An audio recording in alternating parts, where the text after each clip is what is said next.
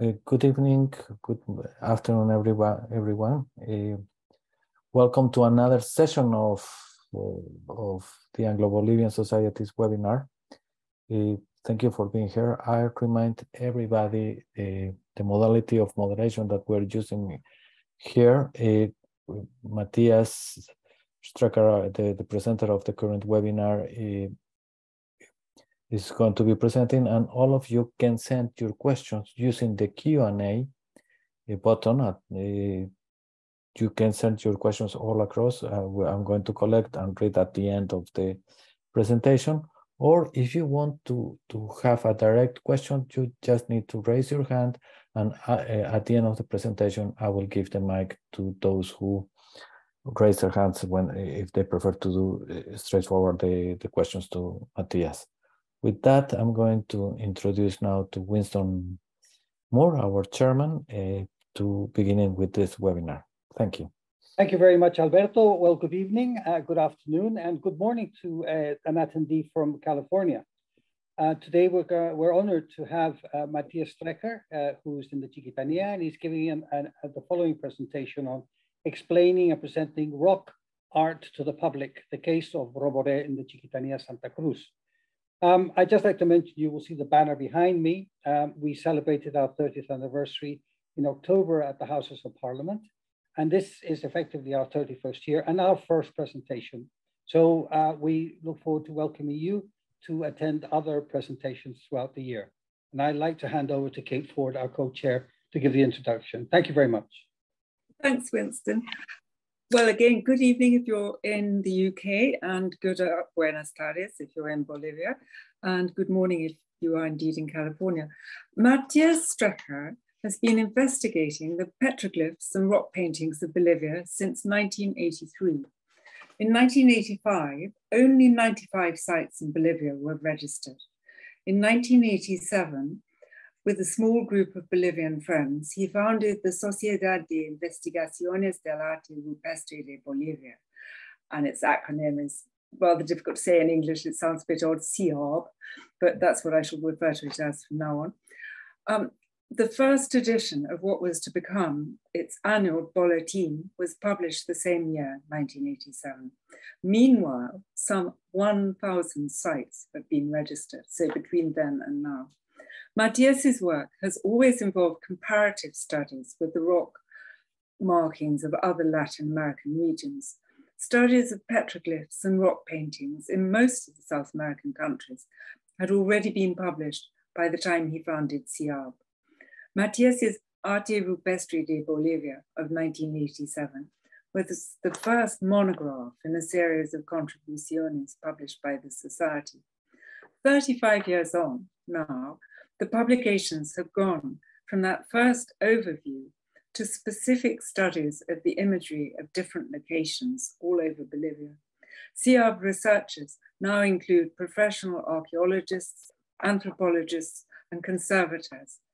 Small groups of investigators and local guides undertake research and cataloguing expeditions in most parts of the country, no longer on horseback, but still dependent on the season, the weather.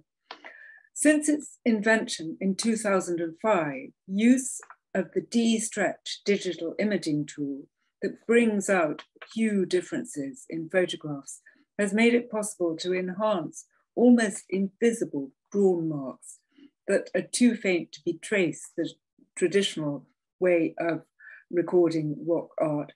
Nevertheless, recording by drawing remains essential. The bulletin has gone from a slim typed booklet stapled together to a glossy, full color illustrated journal that's also available online via the SIARB webpage. We are very pleased to have dragged Matthias away from a mass of projects, all with deadlines, to talk to us about SIARB's work, especially its latest publication, which has been funded with German and Swiss support. Arte Rupestre de Roboré Guía para Visitantes is a collaboration between SIARB and the municipality of Roboré, with its 80 sites of rock paintings or petroglyphs. The book is in Spanish and English, lavishly illustrated, and sets out not only the richness of the imagery in this region, but also the difficulties of conservation and management. So, thank you very much for attending, and thank you, Matthias, and I hand over to you now. Thank you so much. It's a pleasure being with you. So let's start right away.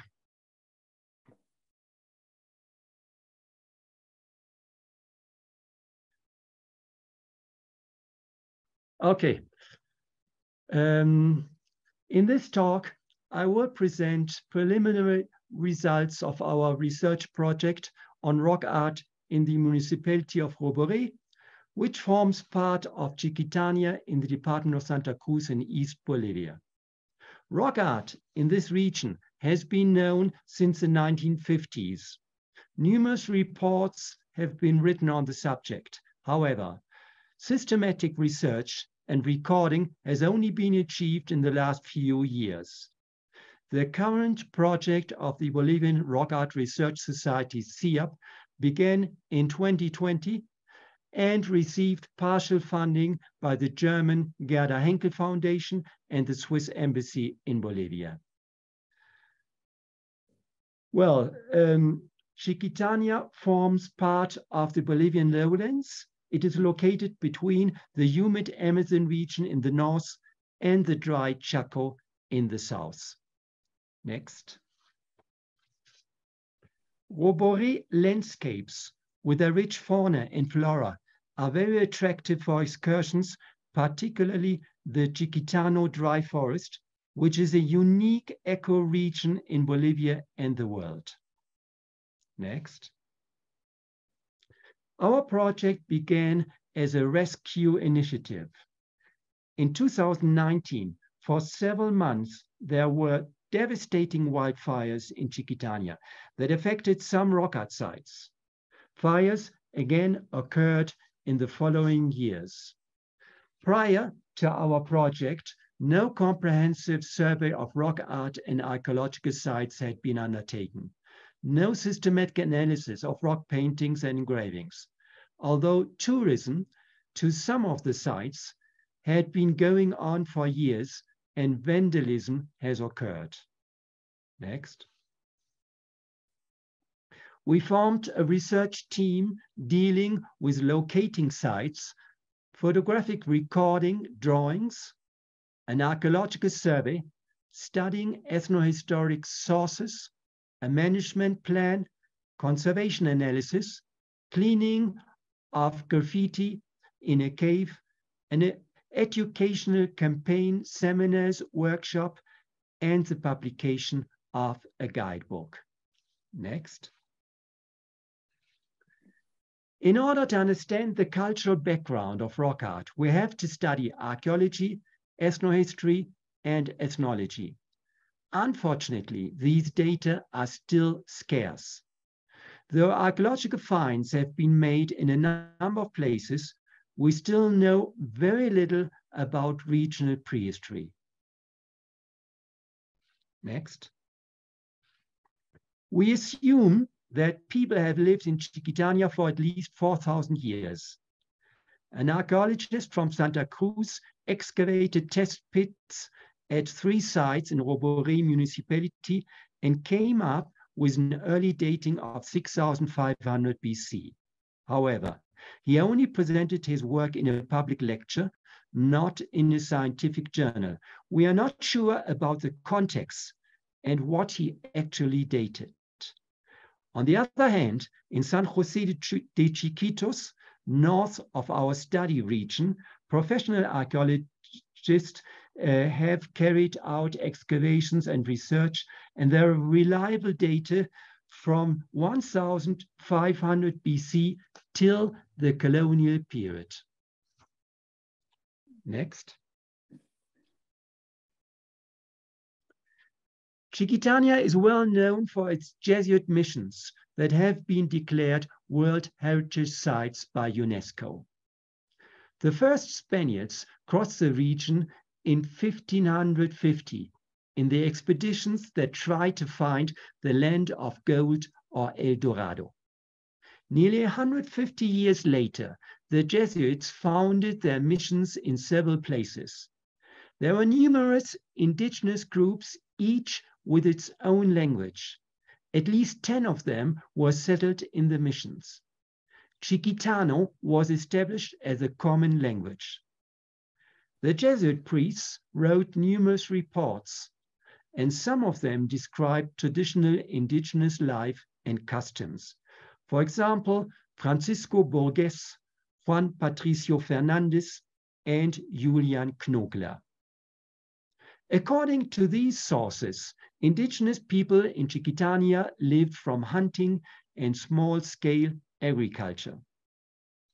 Unfortunately, none of the missionaries mentioned rock art, which apparently was unknown to them, although some rock paintings were still produced during colonial times. Next, please. One of the Jesuit churches at Santiago de Chiquitos, the center of our research. Next. So far, we have found 79 rock art sites, most of them in mountain ranges at a height of 250 to 800 meters. We have received information on other sites that we have not yet located, so the number of sites definitely is much larger. At least 100 sites, maybe more. Next. There are different types of rock art sites. Here are examples of small caves. Next. Numerous paintings are found in rock shelters. Next. The rock shelter at Motaku, which has a large panel with paintings belonging to different periods. Next. Some paintings occur on the ceiling of arches or tunnels, in Spanish called arco. Next. Most of the rock art exists on vertical walls. Next. Pesoe is an exceptional site with deeply incised carvings on the rock wall. Next. And some engravings occur on bedrock. This site, Las Estrellas, is now used as a Christian sanctuary. Next. Some circular formation on the ground might be mistaken as petroglyphs, that is engravings, but actually are natural formations. Next. Water sources exist near or even at rock art sites, which is highly significant and may explain in part why these particular locations were chosen. Next. In order to analyze rock paintings, we have defined different categories of motifs. Let's start with abstract or geometric elements. At many sites, there are dots forming compounds and zigzag lines. Next. One of the most common designs are grid patterns or nets. We use a computer program, dstretch, to enhance certain color channels, which enables us to recognize the paintings much better. Next. Occasionally, there are complex designs, including wavy lines, diamond shapes, and others. And you can see the difference between the photo on the left, the normal photo, and on the right, on the upper right, there is the image in D-stretch, which makes a huge difference. Next. Abstract elements at San Luis site, zigzag lines, parallel short strokes, dots, and others. Next. A circular design reminding of a wheel at Roboré site in Roboré, and a very similar painting at a site to the east of Chiquitania. We find the so-called geometric tradition all over the Department of Santa Cruz. Next. Maria Chica is an impressive site in the region of Concepcion outside our study area.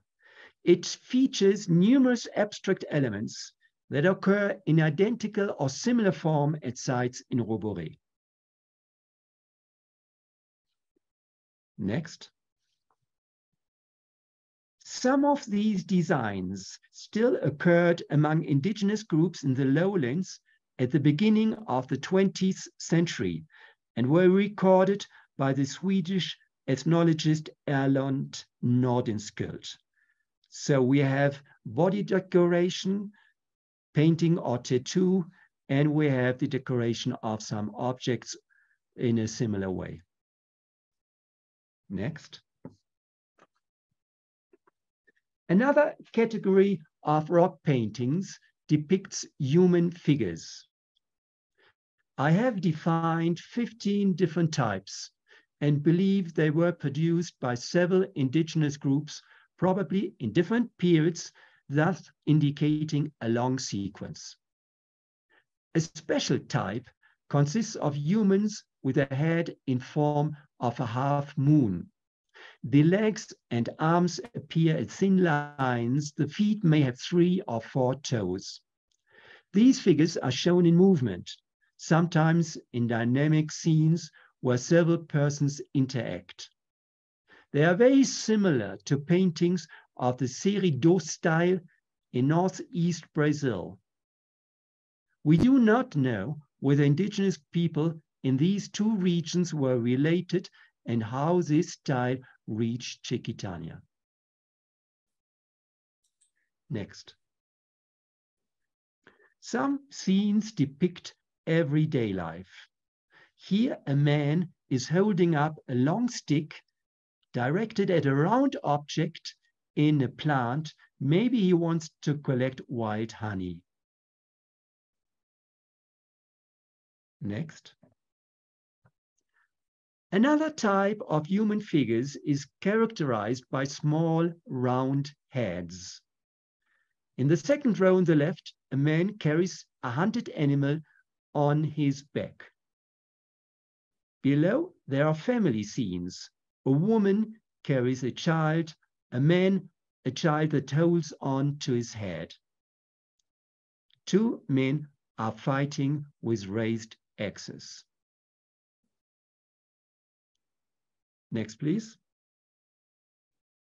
Other types of anthropomorphic figures are much more stylized.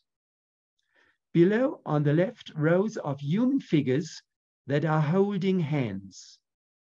The Jesuit missionaries reported that Indians liked dancing, forming circles. Next, please. A few stick figures occur.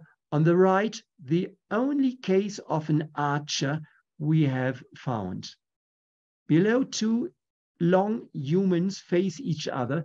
They seem to wear some sort of clothing. Next. And these figures belong to the colonial period. At the top, the 2 men holding spears wear hats in European fashion. Below, on the left, 2 crude figures that closely resemble wall paintings in the church and monastery of San José de Chiquitos. Note that their faces include a nose in form of a V or Engel. Next, please. Some human figures show headdress, possibly made of feathers, or a particular hairstyle.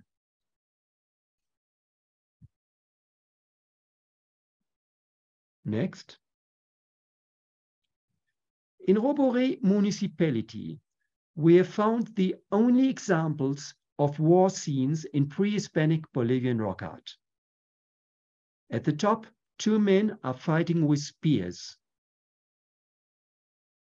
On the left, a man stretches out his arms while his spear has hit his chest.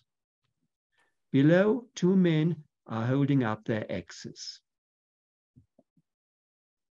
Next. The Jesuits commented on the frequent wars between neighboring indigenous groups that fought with bows and arrows or with clubs. Depictions of spears and spear throws in Chiquitania seem to belong to a pre-Hispanic period long before the arrival of the missionaries. But they were still used among tribes in the Amazon region in the late 18th century, as recorded by the Jesuit Francisco Javier Eder. Next. Here are two figures out of a group of 5 or 6 human figures in a line marching in the same direction. And the one on the left is the largest. We believe that these figures represent warriors on the war path. The figure on the left is particularly carefully painted. The body is decorated externally with a line of dots, a double line on the left, a single line on the right side, and there are dots above the head. His feet end in 4 short curved lines that remind of feline claws. Human figures decorated with dots in rock paintings of Cordoba, Argentina, have been interpreted by Sebastian Pastor and colleagues as persons wearing a garment made of jaguar or feline skin. They compare them to historic representations of Chiriguano warriors. So we tentatively interpret the procession of men as warriors, and one of them dressed with a feline skin, and the claw-like feet also refer to a jaguar or feline. Now, of course, the jaguar was the symbol of power, of war power. Next. A hunting scene. A hunter stabs a deer in its back. Next. Another kind of representation of humans are the handprints. Some were produced by using a special technique. By deleting part of the pigment, the artist was able to decorate the palm of the hand with parallel lines. Similar hand images exist in other regions, such as the valleys of Western Santa Cruz Department, but also in Amazonia, in the Amazon region in Brazil. Next. Let's have a look at the next category of rock paintings, animal figures. Male and female deer are represented, and in one cave, even their tracks.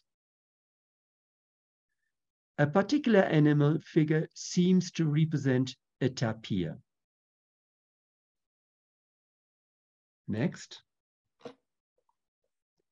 According to a biologist who saw this row of animals, they are likely to represent wild pigs. In the center, a capybara, a rodent, which looks a bit like a guinea pig, but is much larger, about the size of a medium dog. We have not yet been able to identify the animal represented in the painting below. Next. Felines can be seen at a number of sites. At least one has spots and possibly represents a jaguar. Groups of monkeys occur at several sites. The line below the animals apparently indicates the branch of a tree. Next. A hunter behind a herd of monkeys. Mothers carry their babies on their back. And we believe it's the monkey that you can see in the photos on the right. One of several species existing in the region. Next. Bird figures include the South American ostrich called Nyandu and the toucan. Next. And also the tapacare. And we found some bird tracks. Other animals depicted are reptiles or lizards and turtles. Next. There are also snakes, frogs, or toads, a sort of beetle, though only 2 or 4 feet are indicated, and one representation of a spider. Why were these animals represented in rock art, and why are others missing? For example, we have not yet found any painting of fish, although they played some part in the diet of indigenous people. The British archaeologist and rock art expert Paul Barn once wrote an essay about animals in Paleolithic rock art and asked, "Where is the beef?" He found out that the animals depicted do not correspond to the same amount to their importance as food for the hunters and their families. He concludes that some species dominate the art and that other types are rare or totally absent. Since Paleolithic people were certainly familiar with all aspects of their environment, it follows that rock art is not a random accumulation of artistic observations of nature. It has meaning and structure. The same holds true concerning rock paintings in Chiquitania. These images are closely related to ancient belief systems, which to a large extent are unknown to us. As I mentioned, we have a clue why felines were represented, and they were considered to be powerful animals and symbols of the power of warriors against their animals. Next, please. At site Cerro Banquete, 2 groups of paintings show felines in a significant context. One scene shows an animal that seems to grab a human figure. It could be interpreted as representing a hunter who died, but I believe it might be a symbolic reference to warfare between 2 warriors, one of whom has turned into a ferocious animal. The other scene shows a group of 14 human figures, some of whom raise axes. At the bottom, a feline is running towards several humans. Again, I'm inclined to interpret the feline as a reference to warfare. Next. We also have a variety of images of plants and possibly representing very specific plants which still have to be identified. Next. How old is the rock art? In the next phase of our project, we wish to excavate a site with rock paintings and date organic material such as charcoal from fireplaces. That should give us an idea when the site was used and when the images might have been painted. On the other hand, we try to establish a sequence of paintings by observing superimpositions, as the elements painted on top of others are younger and those underlying are older. And we can clearly observe in these photos here. At one side, we suppose a sequence of 6 periods, probably spanning hundreds of years. Next. You can observe that the dark red human figure is painted on top of a grid or net. And the drawing shows that among the latest elements are white animal figures such as monkeys and birds. Next. At a number of sites, human or animal figures are younger than certain abstract designs, in this case, a group of dots. With regard to the different types of human figures, we found that the human representations with heads in form of a half moon occupy different sites than those with round heads. So far, there is just one site where they occur together. However, they occupy different sections. So that is a strong indication that they were produced by different people in different times. Next. In Chiquitania, many paintings are affected by weathering processes, salts that contribute to breaking the rock surface and its flaking off, plant growth, nests of termites, and other factors. Some paintings have been lost completely. Others are preserved only in part. My colleague Freddy Taboada has undertaken a very detailed conservation study of some sites and also made observations on possible administration and protection of sites. Next.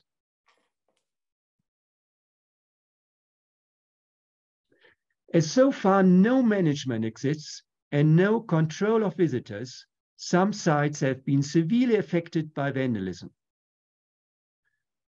The last photo was taken in Cave Miserato, which in the 1970s still had a few ancient paintings. They have completely disappeared under the numerous inscriptions by visitors. Next. Cerro Banquete was one of the first rock art sites to be recorded, and its status as heritage site was recognized by the National Institute of Archaeology. A small fence was erected in front of some paintings, but has disappeared. A signboard still stands in its place. But we never have had a proper administration or protection of this site or any other site so far. Next.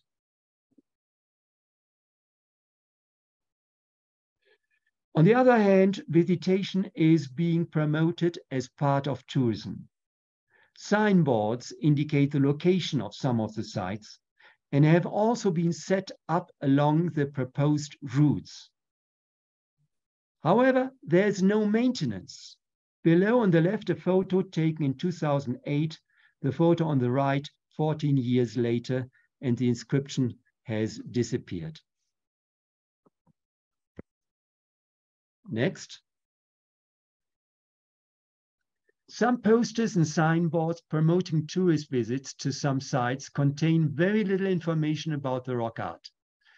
And sometimes theories such as the supposed antiquity of 10,000 years and an imaginary sequence which have no scientific basis. Next. Rock paintings are presented on posters, T-shirts, and public buildings. The municipal council has proudly announced that Roboré is a capital of rock art in the Department of Santa Cruz. Next. We need educational campaigns to raise community awareness about the fragility of rock art sites due to wildfires, natural environment, and in particular, vandalism by visitors. Archaeologist Matthias Strecker taught students at several local schools about rock art. They copied images and painted them on stone slabs using natural pigments. Next. 2 years ago in May 2022, last year in May 2022, we held seminars in Roboré and in Santiago de Chiquitos, informed about the preliminary results of our project, and gave an introduction to local archaeology, rock art, and conservation measures. But this is just the beginning of an education campaign, training campaign that has to go on for several years. Next. And here's the guidebook with Spanish and English texts that we published and that will be presented in Roboré and elsewhere. Actually, we intended to present it in September last year, and what happened? There were wildfires in all the region and we couldn't do it. And then we planned to be there in November, and we couldn't because there were social unrest and street blockades, and it wasn't possible. So now we plan to be there in March and present the book, and I think the local people will be very pleased to have this as a basis for interpreting rock art sites. Well, we recommend that visitors are always accompanied by local guides who are trained to explain not only the paintings or engravings, but also animals and local plants. By paying a fee to the guides, visitors contribute to the local economy and to the preservation of sites. The guides can inspect the sites and pay attention to proper visitor behavior. However, training courses for guides about archaeology and rock art have not yet taken place. We have scheduled them for this year, provided we receive funding for a new phase of our project. Next. We are very grateful to Gerda Henkel Foundation, the Swiss Embassy in Bolivia, and Solidar Suisse that provided funding for the first phase of our project. The municipal government of Roboré assists our work. Local guides play an important role in our fieldwork. Dr. Damien Roumis, biologist, kindly commented on animal figures in Roboré rock paintings. Thank you for your attention.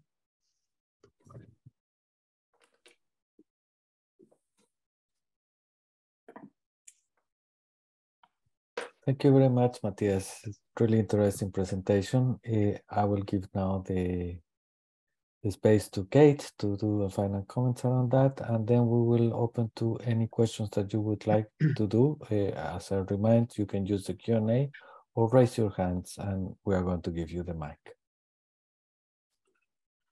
Well, I want to say thank you very much, Matthias. It's fascinating to see the sort of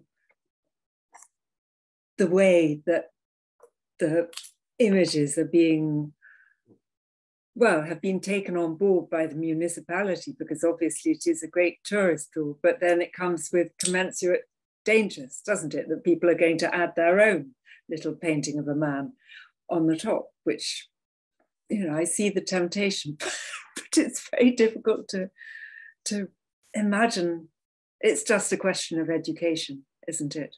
Of making it seem, of making drawing on top seem shocking and stupid. So I suppose it's possible. But there was just one thing that occurred to me, the toad. I mean, I imagine the drawings of toads have something to do with the hallucinogenic properties of toad venom. And it would have been some part of ritual, I guess. Yes, and fertility and water, of course. Yeah, yes. But, well, does anybody have any questions? Or are people still reeling slightly from the amazing images? There are a couple of comments more than questions, but I'm going to read one of Andrew Wilkins, who says, just say thanks. Can the book be purchased? Well, we have the book in Bolivia. We are trying to get a few copies to the States, a few to Europe as well. And if anyone wants to have it, he or she can write us. The contact address is in our website of the Sociedad de Investigación del Arte Rupestre de Bolivia. So it's quite easy to contact us. Good. I have Carolina Jusik, who is asking to make a question to you, Matthias. I'm going to give her the mic. So Carolina, you can talk now. Can you hear me? Yeah, we can hear you. Okay, thank you very much. Thank you for the interesting talk and very inspiring. I would like to ask about these 15 types of anthropomorphic signs, motifs that you mentioned. So I would like to ask, how did you distinguish these 15 types? I mean, what kind of features or criteria did you take into consideration while working on this typology or categories, whatever we call it?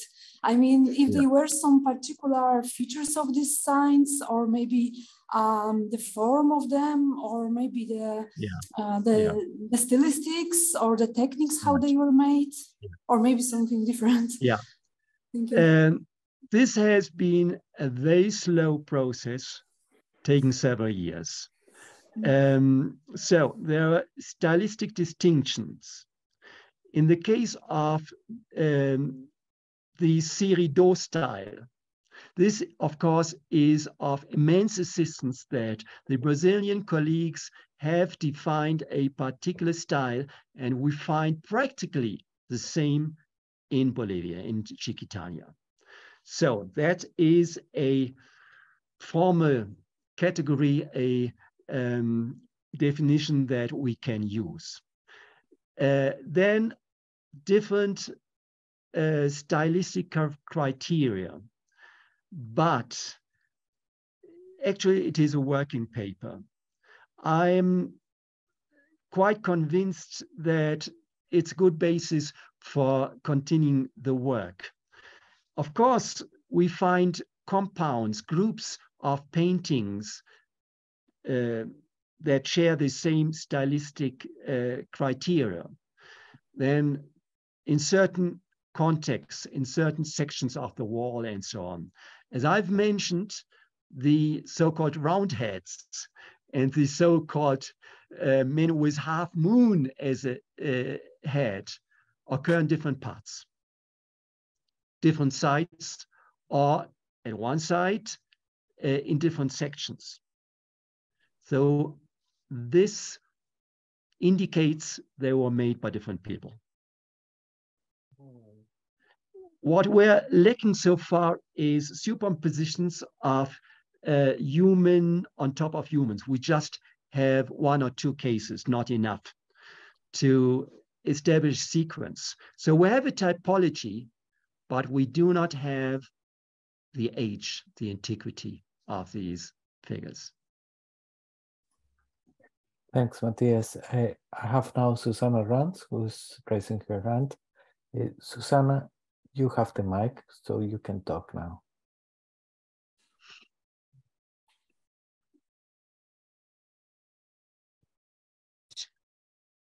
Okay, can you hear me now?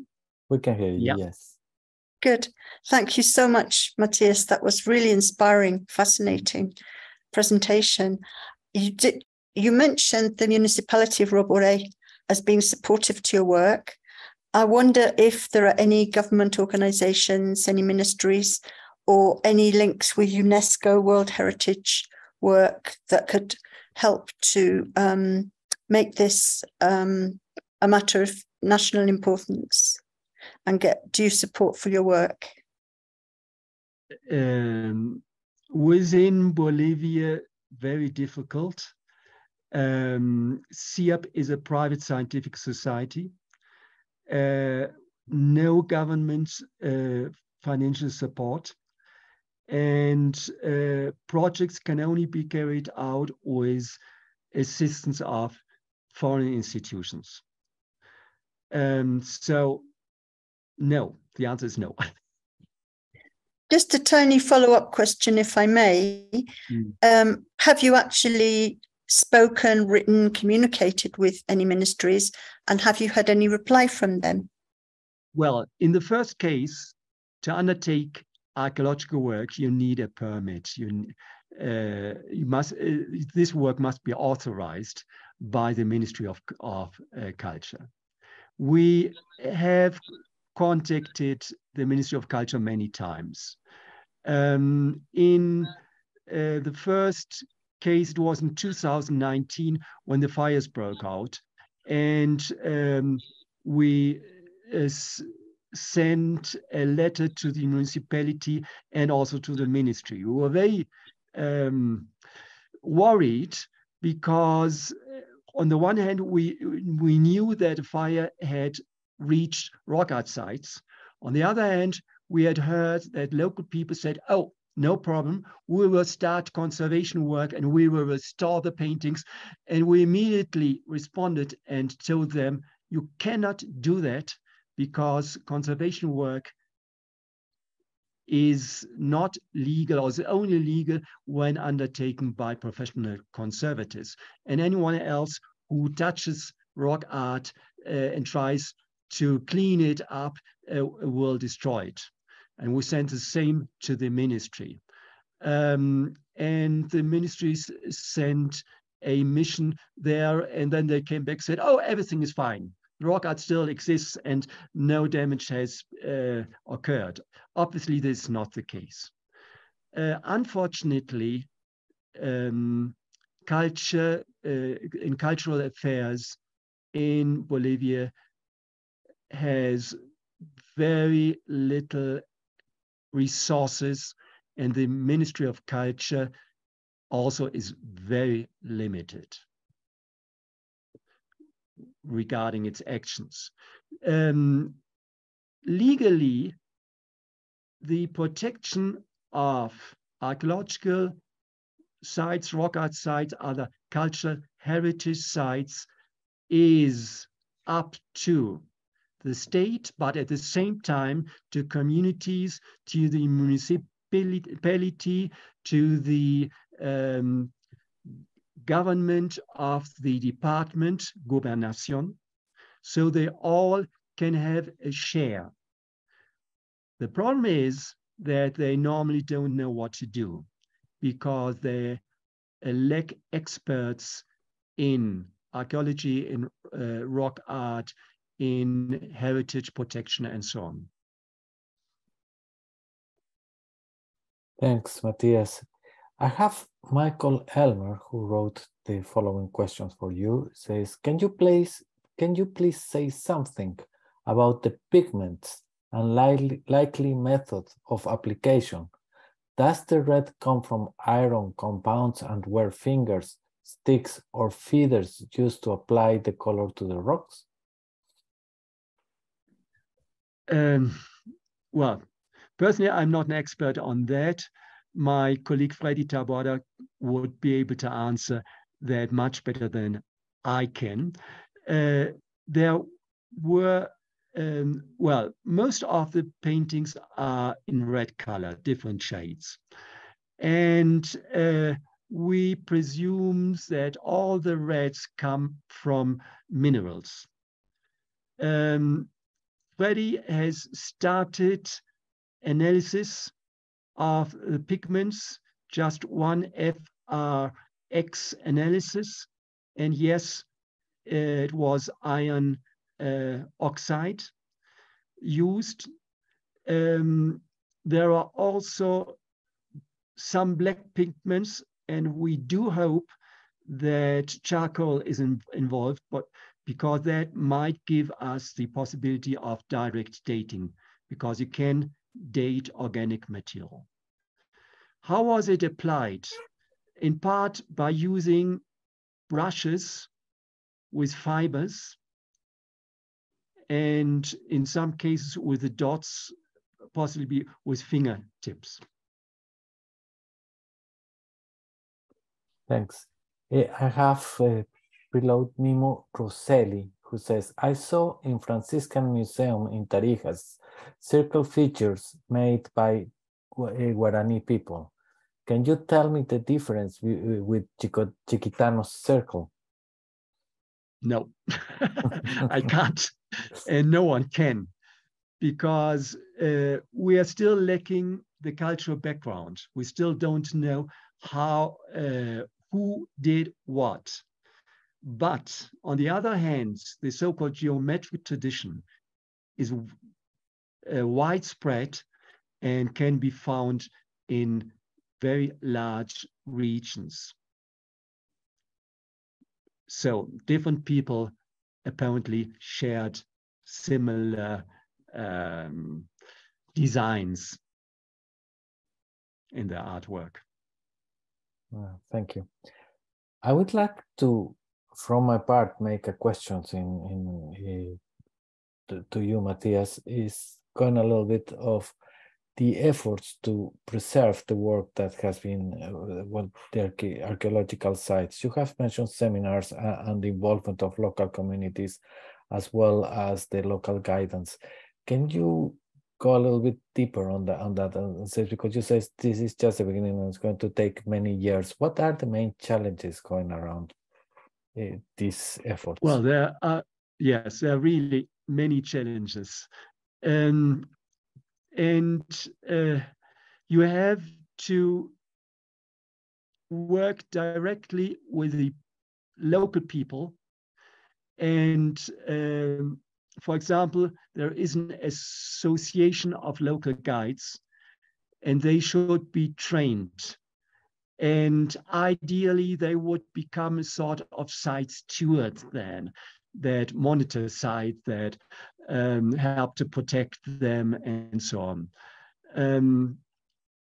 You have also to take into account that the level of public education is quite low.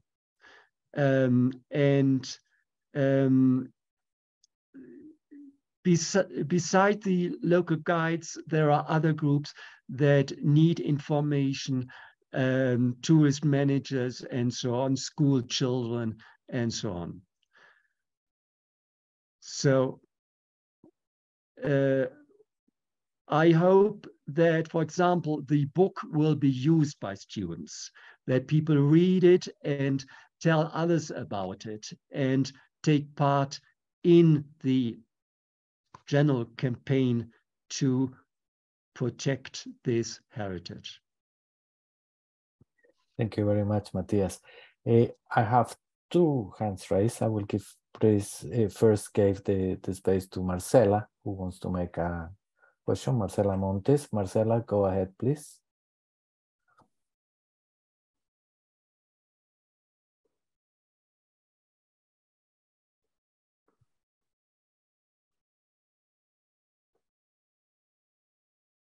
Marcela? Yeah, okay. Can you hear us? Yes, go ahead, please. Okay, well, actually, it's John Montes who has a question. Thank you very much for a really fascinating talk. You mentioned that you showed some photographs of people with markings on their skin that were similar to the patterns in these paintings, and I presume you asked them what the significance of those patterns were. I mean, perhaps the use of patterns in the recent past or even in the present can be a key to understanding some of the significance, or maybe a clue at any rate. Well, that's one question. The other question was that I noticed one of the images that you showed looked quite different in style. I think was it Maria Chica Concepcion? It was markings. They seem to be zoomorphic markings or patterns on black patterns on white in the image you showed. And I recently read Edwin Ruthven Heath's account of his exploration of the River Beni in 1880 to 81. And those images reminded me of carvings that he saw by the falls and rapids of the rivers Madeira and Mamoré. So I wondered if you were aware. I don't know if that's now in Brazil or, you know, where these particular carvings are, but he sketched them when he was traveling there. Okay. Thank you. Yeah. Well, first of all, ethnographic evidence. That was by Erland Nordenskjöld in the 1920s. So it was not me. And he recorded the images, and he also indicates in his book some explanations by the local people, but very, very briefly. So the indigenous people told them this is a sign called, for example, turtle. Or they told him these dots signify jaguar. So there are identifications there, but it's not enough to explain all that. We are interested in much more detailed explanations. Why did they put it on their body, and so on. On the other hand, the same applies to Chiquitania in the colonial times. The Jesuit mentions that people decorated their faces, but that's all. No recording, no detailed description, and so on. So it's really, really very difficult. On the other hand, Heath, Rio Beni, and so on, yes, there is rock art. To my mind, these engravings are different from what we have in Chiquitania. I'm quite familiar with all these sources, and we started a different project in Rio Beni, recording petroglyphs there along River Beni in the Bolivian Amazon region. But personally, I think it's a different story. Thank you, Matthias. I have Winston who's raising his hand, so go ahead, Winston, please. Matthias, thank you very much. It was a very memorable presentation. You know, I think it's quite unique. I think also it would have been, in a sense, we've done it in English and we've reached a particular audience, but I think this could quite easily be a presentation in Spanish. So we actually give back to the local communities in a wider sphere all your knowledge. I think that is very, very important. But I'd like to follow up on what John and Marcela said. And this is really looking at, and you talked about Northern Skald and the ethno-historical references, but I wonder if any work had been done with local communities to tap into local memory. I know there's a lot of time that has elapsed, starting from the 1920s when Northern Skald was writing about this, but I wonder if, because memory can pervade, can persist over a long time. I mean, if communities are in praise or reverence of ancestors, then certainly there must be a memory that can connect with these elements as well. And oral traditions, which are also very, very important.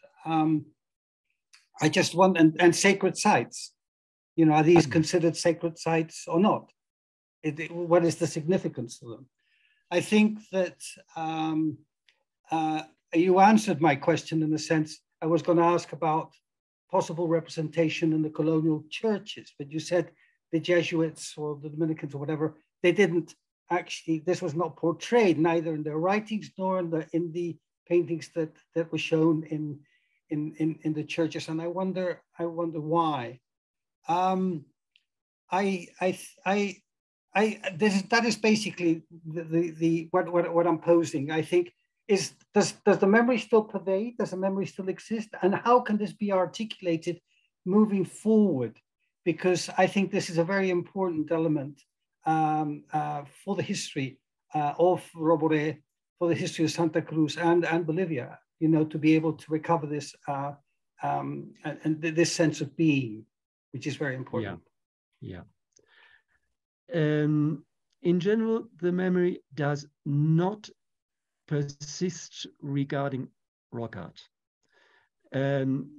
Local people had no idea.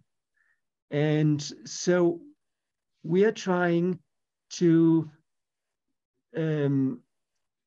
teach them about rock art and to show them the work of their ancestors insofar as regarding indigenous population. As a matter of fact, there are many people who have come in later with no indigenous origins, but there are indigenous communities. No, apparently no direct relation. What does persist in some extent is ancient indigenous myths, parts of the ancient religion, some worldviews and so on that have a pre-Hispanic origin.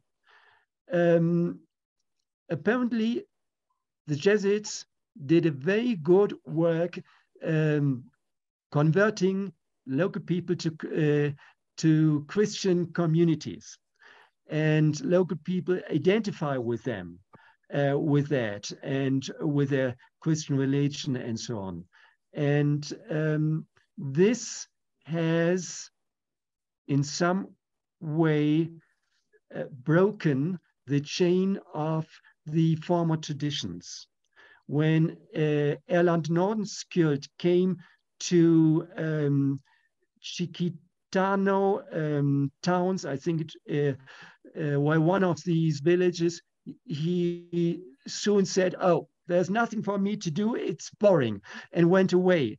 Obviously, he might have stayed longer, and ethnologists as Jürgen Riester in the 1960s still were able to record many ancient beliefs and customs and so on, but nothing about rock art. Whereas in other parts of Bolivia, such as the north of Department of Oruro, there are communities that still relate to rock art. that have certain rites that they practice at rock art sites, that even interpret rock art in some way. And apparently nothing of that exists in Santa Cruz and Roboré. Thank you. Thanks, Matthias. I have now Annie Koponex, who is raising her hand. Annie, you can talk now.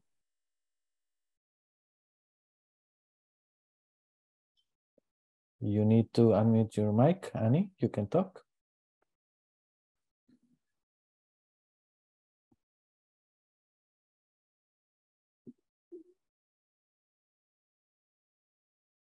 You need to unmute your mic, Annie.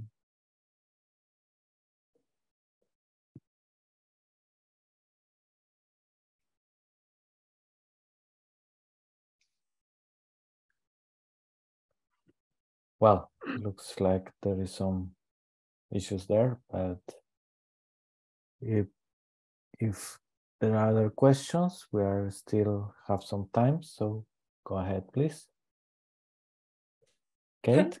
Can I just make a point, which is that there was I think she was a Paraguayan historian called Josefina Pla, and she pointed out that in the mission churches decorated by the so-called converts, that most of the designs were actually geometric. And when you look at them, particularly the mesh pattern, the rhomboids and zigzags, they are in many cases very similar to what was on the rocks.